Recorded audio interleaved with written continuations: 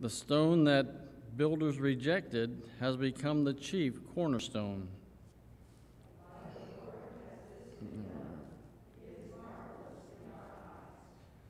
This is the day that the Lord has made. Let us rejoice and be glad in it.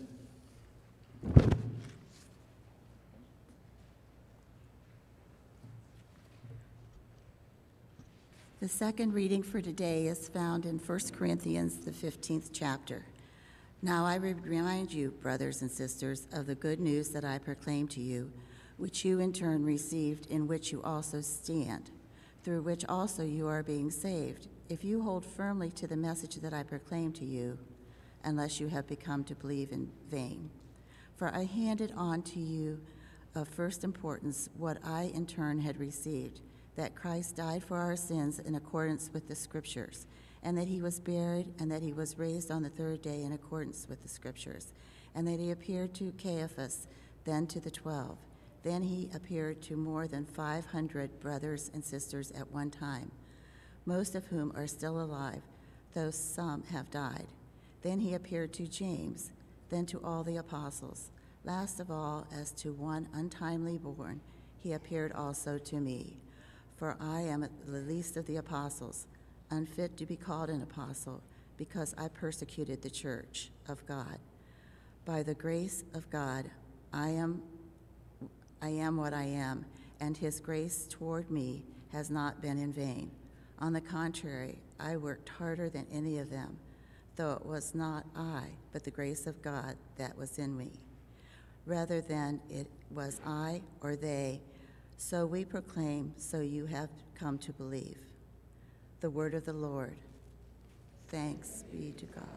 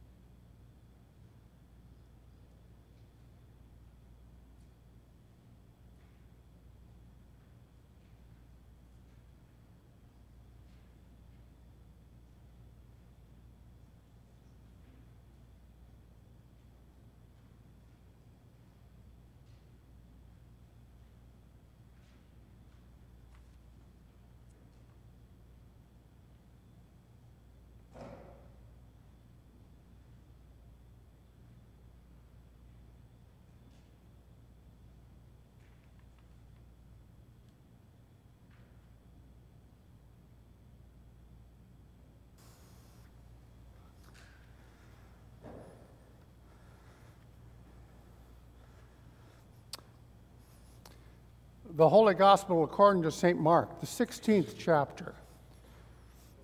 To you. Please rise.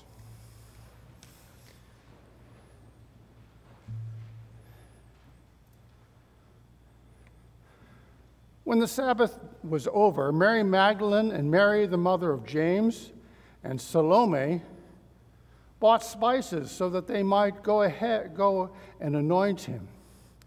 And very early on the first day of the week, when the sun had risen, they went to the tomb. They had been saying to one another, "Who will roll away the stone for us from the entrance to the tomb?" When they looked up, they saw that the stone, which was very large, had already been rolled back.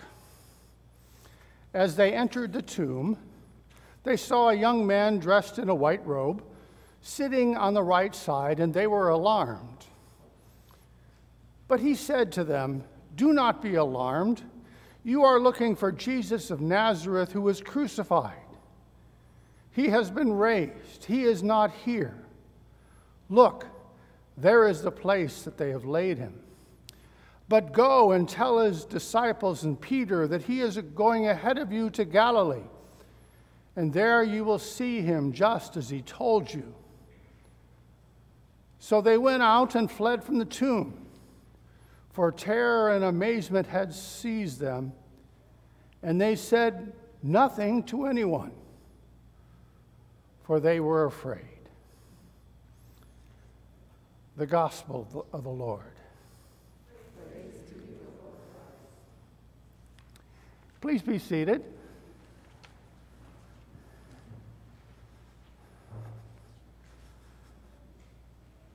Are there children that would like to come up for a children's sermon?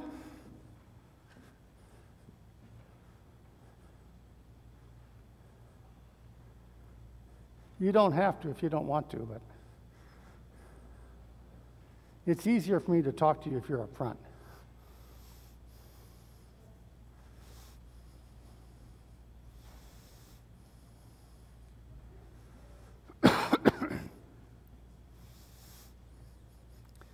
You can sit up here and kind of spread out by family if that's okay. Okay, you can sit over here in this corner right here. How's that sound? All right. Today is a special day. It's Easter. And Easter is the day that we remembered that Jesus rose from the dead. Is that a good thing? Is that a real good thing?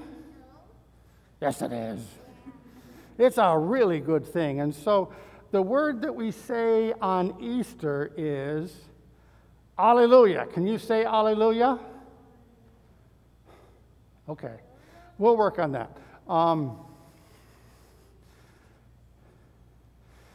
If we had had church on the last Sunday of Epiphany, which was back in February, there's a church tradition that was when you're in the season before before Easter, you're thinking about why Jesus had to die on the cross for us, and you're not allowed to say that word, Alleluia, anytime during any worship services. We just take it right out of the worship services. And in fact, what I would have done if we would have had worship services here on that last day before we started the season of Lent is I would have had this word on a poster and I would have had you hide it somewhere in the church.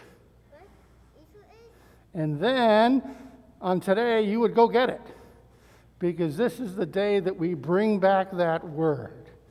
Because Alleluia means I'm happy. Praise God. And we say that because, this is the day that God rose Jesus from the dead. So this is the day that we say, Alleluia. Now, I want to hear you say the word Alleluia and say it like you're excited. 1, 2, 3.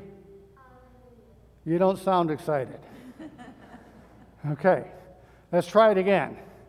1, 2, 3. Not excited enough. This is a big day. We're happy. Jesus rose from the dead. 1, see, I'm talking louder than you are. 1, 2, 3. Hallelujah. That's good. That's good. Now, today is on Easter. You know, we bring that word back.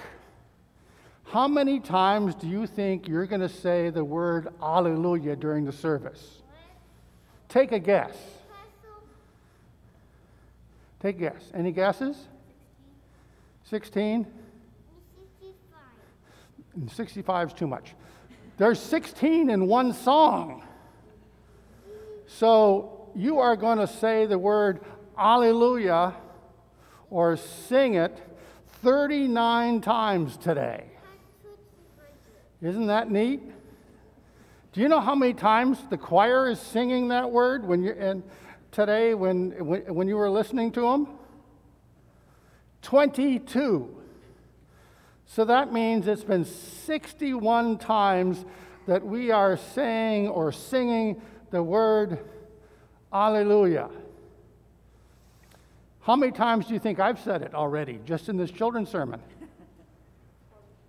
14, you're right. So we're up to 14 plus 60, 61. We're up to 75 times that we're saying Alleluia. That's 76. So Alleluia 77 is the word of the day, and we say that in thanksgiving and to praise God for for God raising Jesus for the dead. Can you say it one more time, nice and loud and nice and excitedly? Hallelujah. That's 79. Good. Let's have a word of prayer. Good and gracious God, we give you thanks for all your many blessings. We give you thanks for the gift of Easter and the day that Jesus rose from the dead. And we all say, Alleluia. Amen.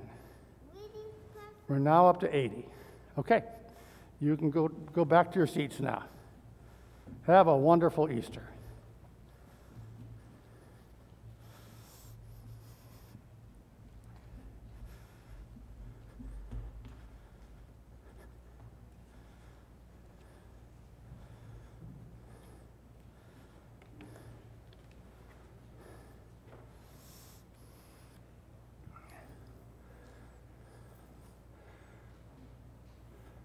Grace be unto you and peace from God our Father and from our Lord and Savior Jesus Christ.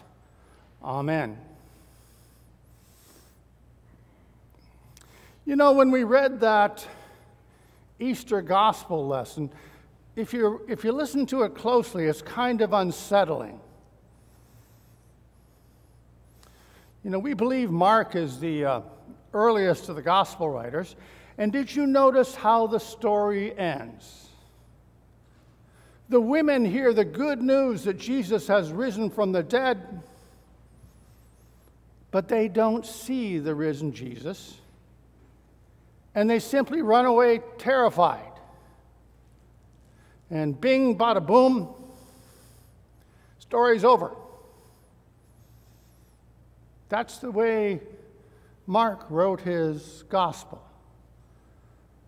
They hear the good news, but the women run away terrified. Now, as the later gospel writers went on, they decided to include the stories of people meeting the risen Jesus. You know, Matthew and John have the story of the women meeting the risen Jesus on the way to see the disciples. Luke records how Jesus appeared to two followers on the road to Emmaus.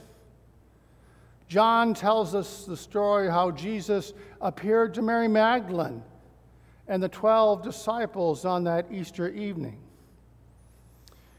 And even if you look in your Bible later on, people felt uncomfortable with the way that Mark ended his gospel. So they added endings where they see Jesus and they see the risen Jesus and they tell the disciples.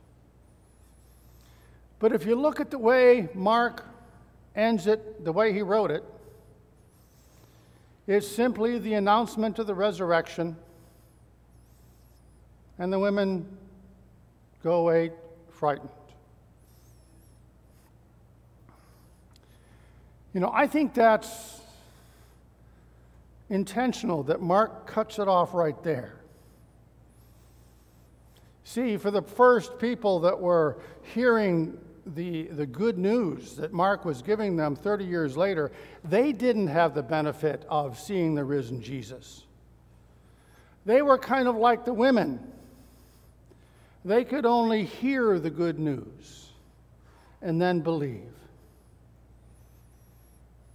The same goes for us as well. You know, we gather together this morning and we hear the triumphant news of Easter, and we take Easter on faith. You know, there's other parts of the Gospel of Mark story of Easter that's kind of unsettling. The message to the women is to tell the disciples to return to Galilee, and there in Galilee he will meet them. So they go to Galilee, back home, and there at home Jesus will meet them.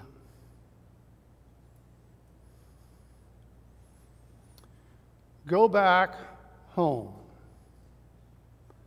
because there is where you will find the risen Jesus. If you think about it, it might have been more comfortable to meet Jesus inside the tomb or someplace in Jerusalem. It'd be nice to meet Jesus in a nice, safe place. But no, the instruction of the angel is to go back to their homes in Galilee. Go back to your families. Go back to where you live your everyday life. And you will find the risen Lord there. What Mark is trying to tell people is that the good news of the resurrection is not contained within four walls. The good news of the resurrection is found in our daily life. We find the good news of the risen Jesus in our homes and in our families, at play, at school, at work, in the community. If you will meet our risen Lord, you'll meet him not here, but truly out there. Another thing that the angel says is, do not be afraid. You know, the world can be a very scary place. You know, there are some people in the congregation that are still not comfortable coming to worship, and that's okay. We deal with health problems, our own and those that we care for. We say goodbye to loved ones and friends. We deal with our own failures and disappointments and the failures and disappointments of those around us. And the risen Jesus meets us right there in our own struggles in the day-to-day real world. You see, Jesus knew what it was like to lose a friend, a good friend, someone he loved. Lazarus, whom the Bible says he loved, died. And the shortest verse of the Bible is that two words, Jesus wept. He knows what it means to suffer. He suffered on the cross. He knows what it means to be frightened. He was frightened in the Garden of Gethsemane. He knows disappointment and failure as his disciples denied him and fled in his greatest hour of need. You see, the risen Jesus walks with us in our daily struggles.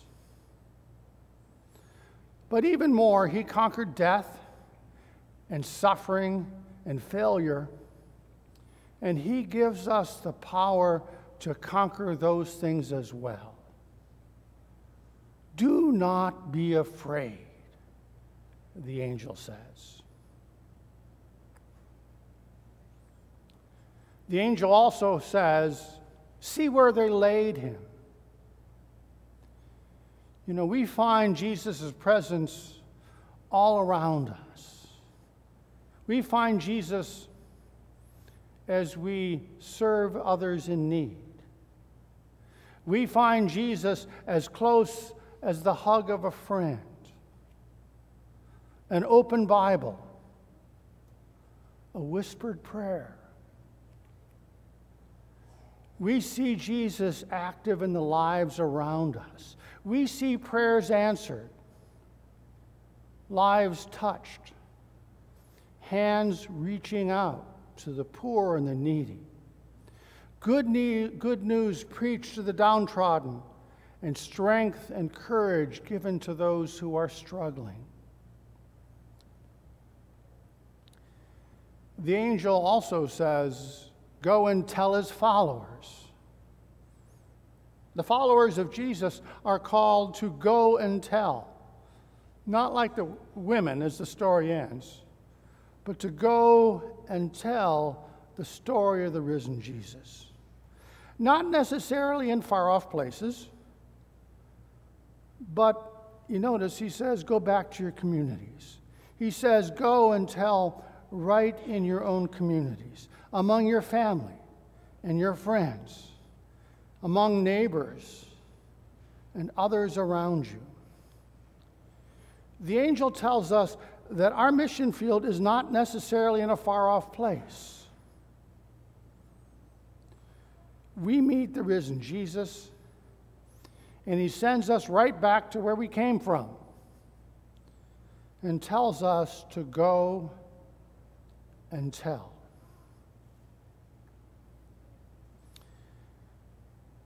Max Lucado has a book that I like. It's entitled Fearless. The final chapter of the book is entitled this, The Fear of Letting God Out of the Box. You know, that title is so meaningful to me. I think all of us would like to keep the risen Jesus tucked away in a safe place in our lives. But Jesus refuses to stay tucked away in a safe place. The good news of Jesus is not going to stay there. The risen Jesus is going to meet us in our everyday life. The risen Jesus is going to walk with us and give us courage and strength to meet the challenges of this life. We are going to see his presence in our day-to-day life. And we're called to go and tell, not just somewhere else, but even perhaps in the circles closest to us. If you think about it, what Mark is saying is that Jesus has been let out of the box. Jesus has been let loose in our lives. Perhaps that's why Mark does not record a single appearance of the risen Jesus, because the risen Jesus is not going to be associated with a single place. He's out of the box. He's been let loose in the lives of his believers. He has been let loose in our lives. Alleluia. Christ is risen indeed. Amen. That's 81.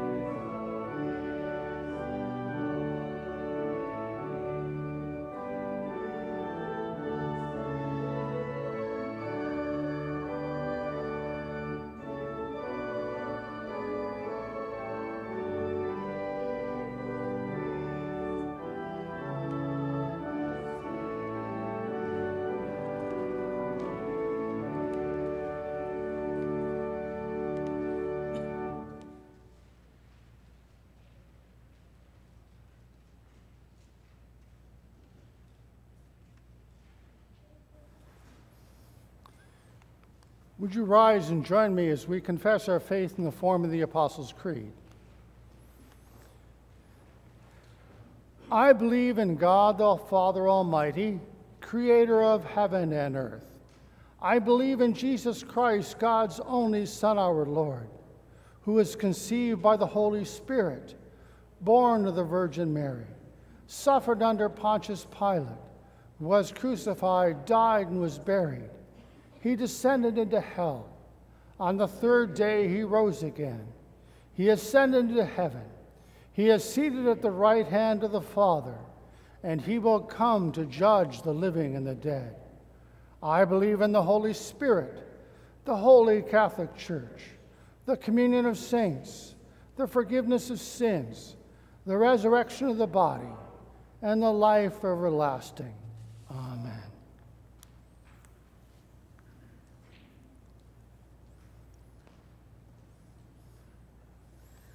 Alive in the risen Christ by the power of the Holy Spirit, we bring our prayers before God, who promises to hear us and answer with steadfast love. Praise to you for your power revealed in the resurrection. Fill your church with the power of your love that is stronger than death.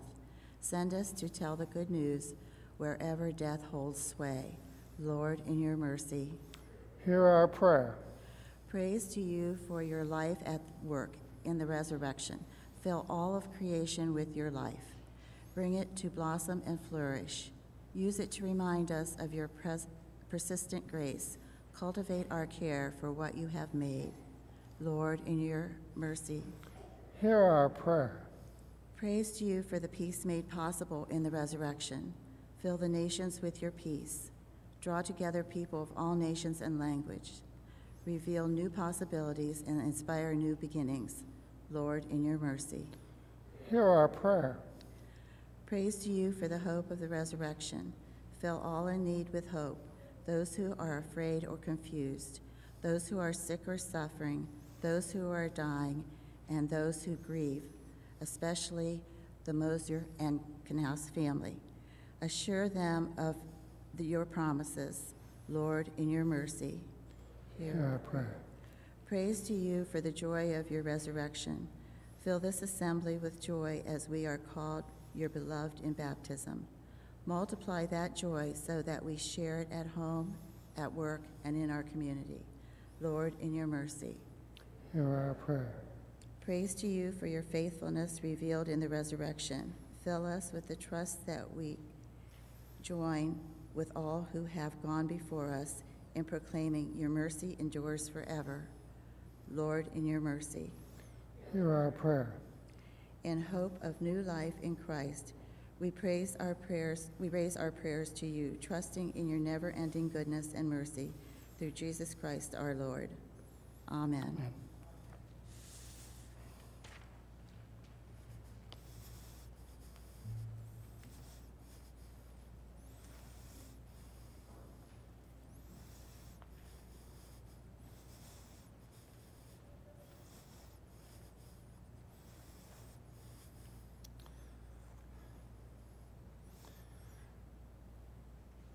And now may the peace of Christ be with you always. And also with you. Let us greet each other with what my wife would call the holy wave, or maybe the holy elbow bump.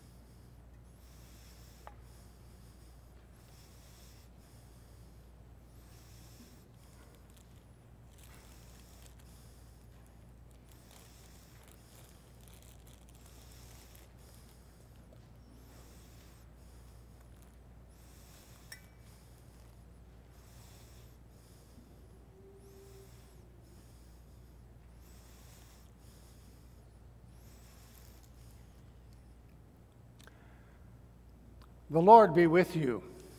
And also with you. Lift up your hearts. We lift them to the Lord. Let us give thanks to the Lord our God.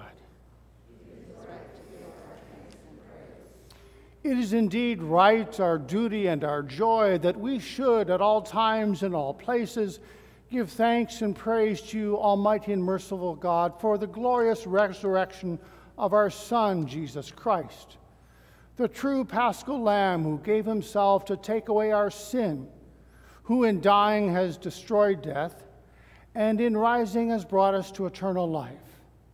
And so with Mary Magdalene and Peter and all the witnesses of the resurrection, with earth and sea and all their creatures, with angels and archangels, cherubim and seraphim, we praise your name and join their unending hymn.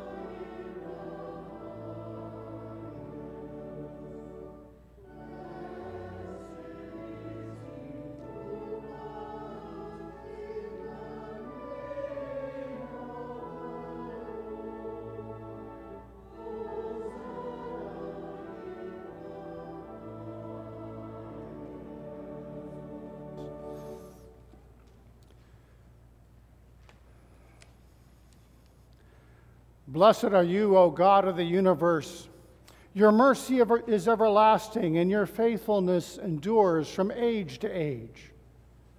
Praise to you for creating the heavens and the earth. Praise to you for saving the earth from the waters of the flood. Praise to you for bringing the Israelites safely through the sea. Praise to you for leading your people through the wilderness to the land of milk and honey. Praise to you for the words and deeds of Jesus, your anointed one. Praise to you for the death and resurrection of Christ. Praise to you for your Spirit poured out on all nations. In the night in which he was betrayed, our Lord Jesus took bread and gave thanks, broke it and gave it to his disciples, saying, "Take and eat. This is my body given for you. Do this for the remembrance of me." Again, after supper, he took the cup and gave thanks and gave it for all to drink, saying, "This cup is the new covenant in my blood, shed for you and for all people for the forgiveness of sins.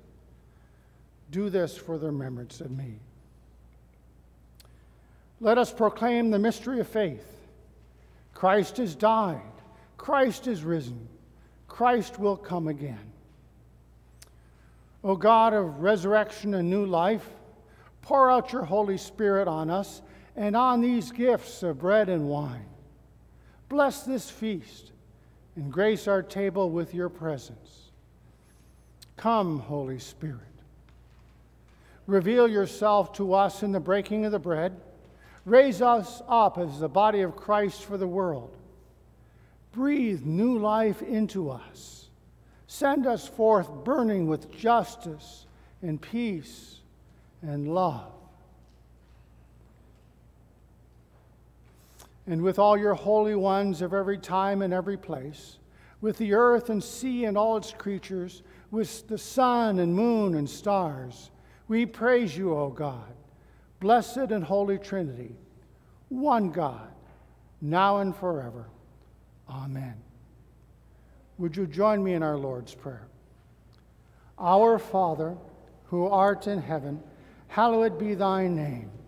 Thy kingdom come, thy will be done, on earth as it is in heaven. Give us this day our daily bread, and forgive us our trespasses, as we forgive those who trespass against us. And lead us not into temptation, but deliver us from evil. For thine is the kingdom, and the power, and the glory, forever and ever. Amen.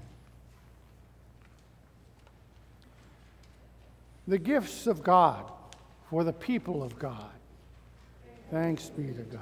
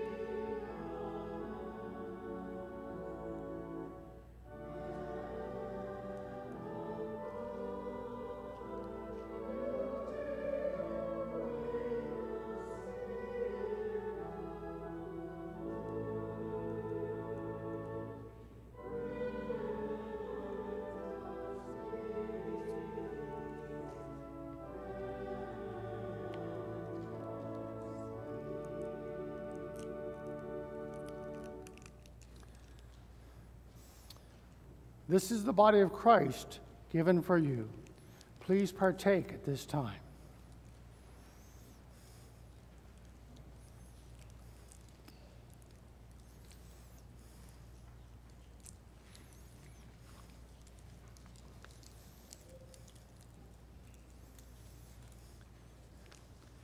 This is the blood of Christ shed for you. Please partake at this time.